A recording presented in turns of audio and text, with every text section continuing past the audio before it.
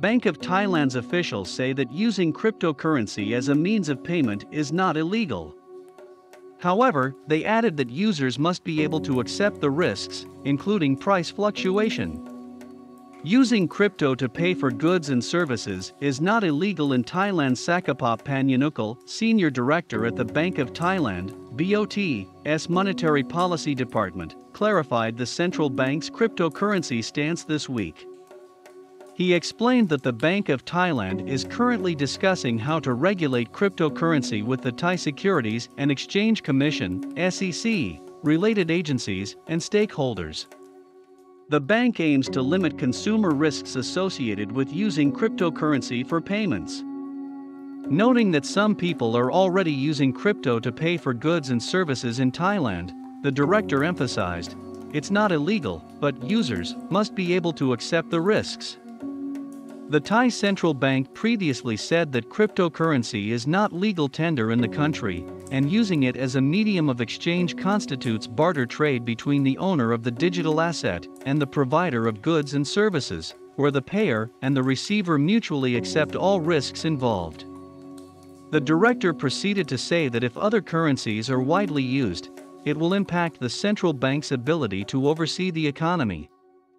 Another senior director of the Bank of Thailand, Chayawati Chayanant, explained that many central banks worldwide share the same concern of crypto risking financial stability. While voicing concerns regarding financial stability, she clarified, currently, the Bank of Thailand does not prohibit, but is worried about the use of digital assets for payments of goods and services due to their price fluctuation. Meanwhile, the Thai Central Bank said Tuesday that it discourages commercial banks being directly involved in trading crypto assets due to the risks stemming from high price volatility. Chayanant told a news conference, "We don't want banks to be directly involved in digital asset trading because banks are responsible for customer deposits and the public, and there is risk." However, she noted that if a company is a shareholder, that is another issue.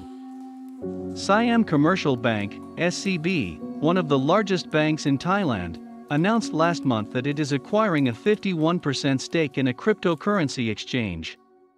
Cryptocurrency has been gaining popularity as a way to pay for goods and services in Thailand.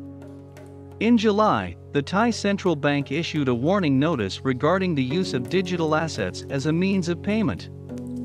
In October, the country's prime minister cautioned investors about investing in cryptocurrencies, stating that they are volatile and highly speculative. In November, the Tourism Authority of Thailand, TAT, revealed that it is working with the SEC and the central bank to make it easier and more convenient for visitors to spend cryptocurrencies in the country. Crypto is the future, so we must make Thailand a crypto-positive society to welcome this group of quality tourists, said the TAT governor.